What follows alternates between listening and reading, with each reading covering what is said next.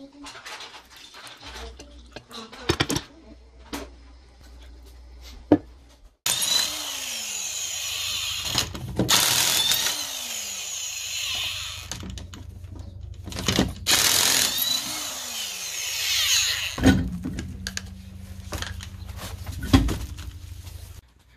thought I'd bring you along for the journey of saving my hearing on this old Cavalier. I'm pretty cheap, so we're gonna see if I can replace the muffler on this thing. It's got like a 6-inch hole in it. I can't stand it. So we got ourselves the finest quality that Rock Auto can provide, and that's gonna go on here.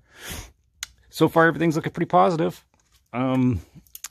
This guy's 2 inches. And the fine folks who designed this muffler, it should just slide right on. So it's probably more difficult than that, but we'll see what happens. I think the key here is going to be don't panic. I've got my fire extinguisher because we're going to be doing some cutting. So yeah, let's get into it.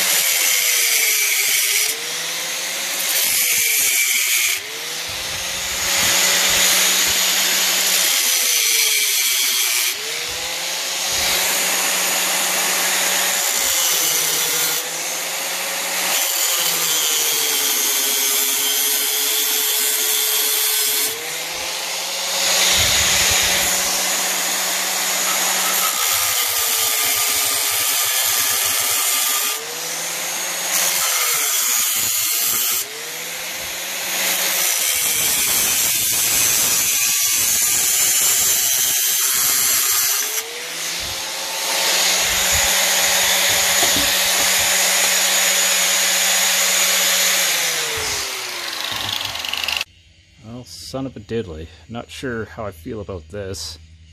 It should go the other way. Tip on the outside. Or it's gonna force a bunch of moisture to sit in the muffler and rust out even faster. Well, here's the rot. This one ain't doing anybody any good.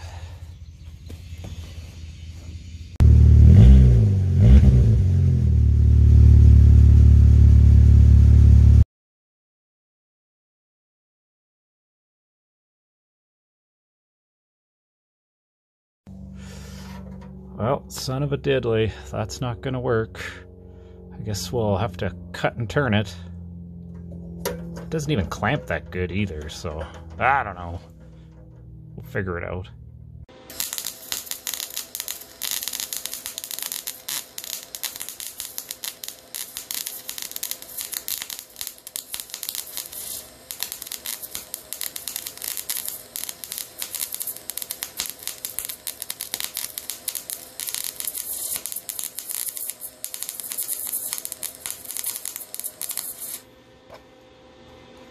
Good enough.